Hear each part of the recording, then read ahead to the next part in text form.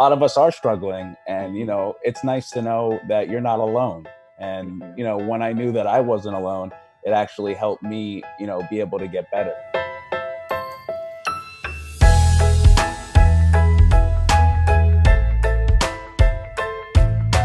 The King of Staten Island, I want to know, what was the catalyst for both of you coming together to work on this? Well, I worked with Pete on Trainwreck. Afterwards, we started kicking around a bunch of movie ideas, and slowly we tiptoed to a much more personal area. One day we started talking about a story which would be about a character wanting his mom to be happy, and what happens when she starts dating another fireman, and he has to confront all these issues which have held him back in his life.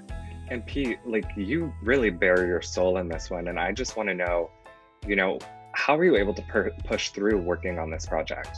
Well, working on this project was really healing for me. And my goal from day one was, if we get to do this, maybe I can move past this in my life and, start a new chapter and be fresh. Why was Judd the person you wanted to collaborate with to help tell this story? Well, I think, Judd's, the greatest comedy director of all time. So, if you get the chance to work with him, you're really lucky. I was saying this earlier, it's like getting a golden ticket and then being, asked to go into Willy Wonka's chocolate factory and you get to see how he does all these, special things. And I just feel really grateful that I was able to share it with him, and also really grateful to be able to call him a friend.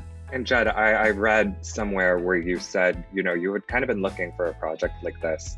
And I'm wondering how you approached a story that is so poignant and also personal. Well, part of developing something like this is, we just spent months talking about Pete's life. I spent a lot of time talking to his friends and his mom, and things just start bubbling up. If you just take notes and think of scenes, sometimes a story just reveals itself. Can a young man open up his heart to a potential stepdad? That we would be in the terrain of a lot of the stuff that Pete's gone through. So even though it's fictional, it's emotionally very truthful. And Pete was very generous about being willing to, dig deep to tell a story like this, because it's very meaningful to people who, have been through these types of events. You don't get that crazy your whole life just because Dad died, okay? At least you got to know him. Well, you're lucky you didn't get to know him, okay? Because that's why you're almost normal.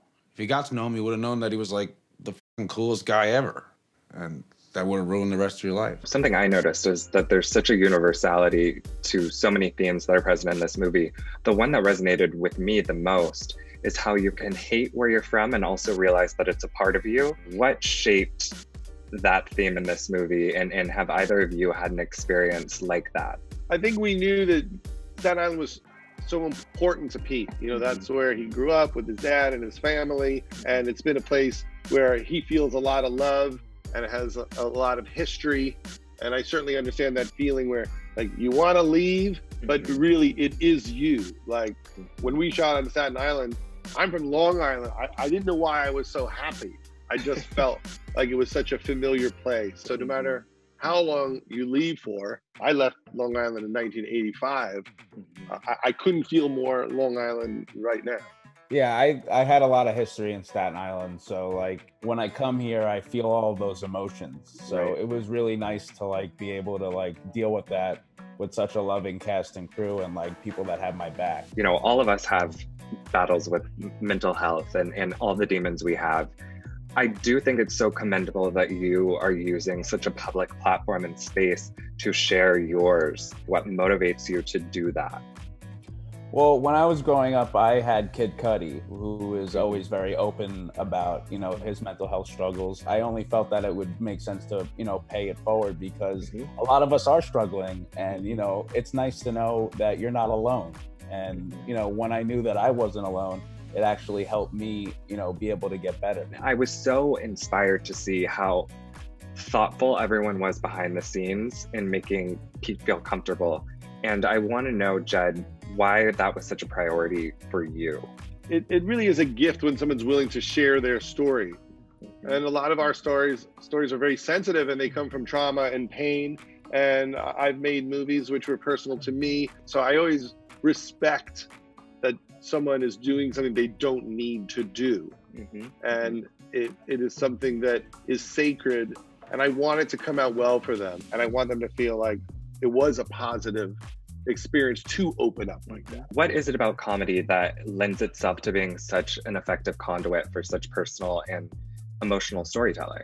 It's hard to know. It's just, for me, it's just always been there. I just felt like that's the filter through which I saw the world. That the world sometimes was really rough, or I didn't think it was fair. And I love that comedians called out all the bullshit, and it helped me make sense of it all. No, I feel the exact same way. Just being able to tell these stories through a comedic lens is very healing. There's something very healing about being able to laugh at something that is, you know, maybe hard to laugh at.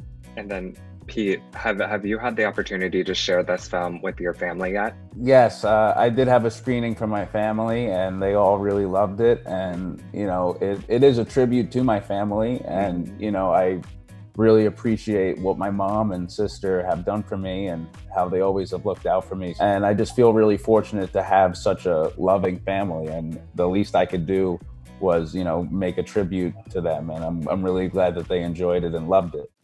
Hey everyone, thanks so much for watching this episode of I Have a Question. Talking to people is like literally one of the best parts of my job, and I'm so glad I get to share it with you. And also thanks for sticking around to hear me babble at the end of every video. If you want to see more, be sure to click over here and also like and subscribe down below. Do it.